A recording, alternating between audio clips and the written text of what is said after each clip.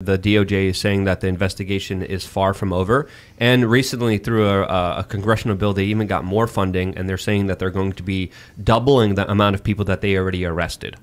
Can you guys? I had a whistleblower come to me and talk about how these specialized units that have FBI, CIA, that were targeted at extremism in, Afghanistan, Iraq, Yemen, all over the world, that now those very same teams and those very same tools and those very same national security authorities are exclusively being turned inward, to instead of finding, somebody that's building a bomb to blow up an embassy abroad, they're like, analyzing what some guy who lives in his mom's basement is putting on his blog that's read by tens of people. Yeah. And then that now, after they were turned inward as a result of this omnibus spending legislation, they are flooded with cash.